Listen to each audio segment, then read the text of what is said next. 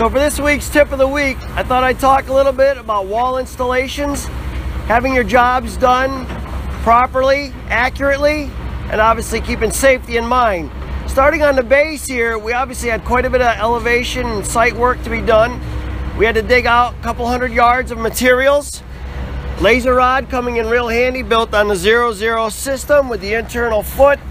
We're able to easily set our elevation. We had a benchmark on this site. We're able to figure out our benchmark.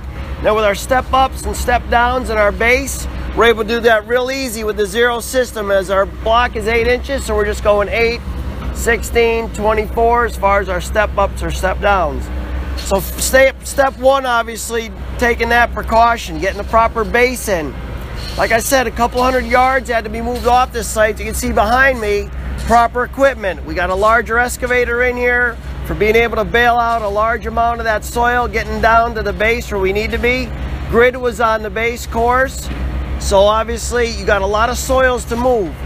Tight area, all the soil has to be removed on either side of this site because the building's here in the middle.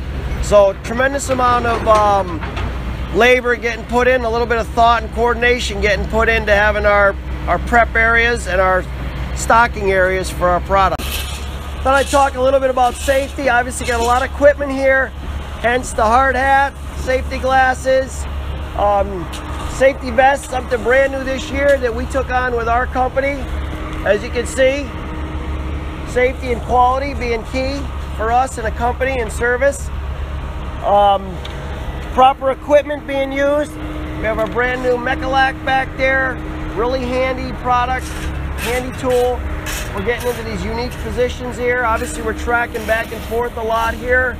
Parking lot down below, neighbor's property, got to be super careful there. And a lot of this product, like I said, in and out on a lot of this material. So proper machinery, proper equipment, and you can see obviously the tools that we're using also. You got to make sure that we're using the proper tools. 104-pound retaining wall block. It's key that we're using the proper equipment for lifting these. We got our single block clamp for moving our blocks onto our wall and onto our grid. We use that for our base and on top of our grid layers. And obviously we have our larger block clamp, our BL450. That'll grab 2 units just the way they come on a pallet. You're speeding up efficiencies quite a bit by using those products. Again, this is not a retaining wall you want to be hauling by hand. It's 6 feet high. You get to those higher elevations or even the lower elevations, you have a lot of back strain. So use the proper tools, proper equipment. You see also the proper compaction equipment. This is going to be holding up a drive-through for a fast food chain. So it's crucial that we get this compacted properly.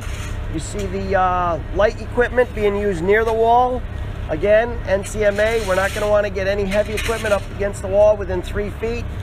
Therefore, we're using a lighter compactor up against the wall, our CF3. And on this outside, we brought in our Bomag roller, which obviously has tremendous amount of compaction force, but then also using our Weber CR7 with the comp control, the lights that light up.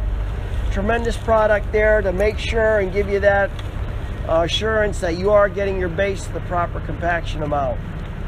So pretty exciting project, and we'll have to keep you up to date on this one.